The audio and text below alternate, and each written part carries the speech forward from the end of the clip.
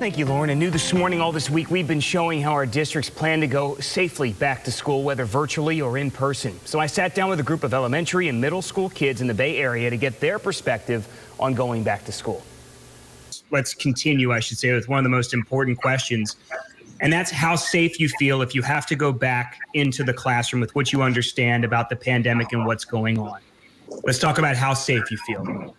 Who wants to start? I saw Angelia's hand go up. Go right ahead. I am scared to go back to school because COVID's still around, and I don't want to have any chance of harming my loved ones that have medical problems. And do you have anybody close to you that you're really worried about? Yeah, my mom.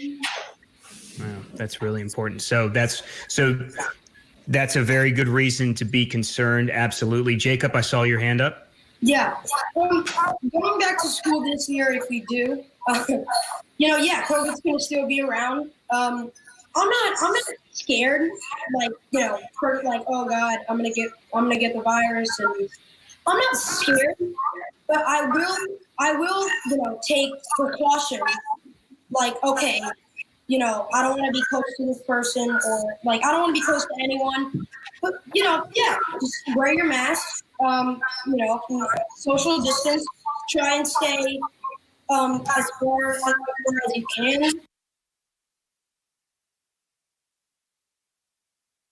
Now, we spoke with medical professionals, parents, teachers, and high schoolers this week. You can find the full discussion on abcactionnews.com/backtoschool.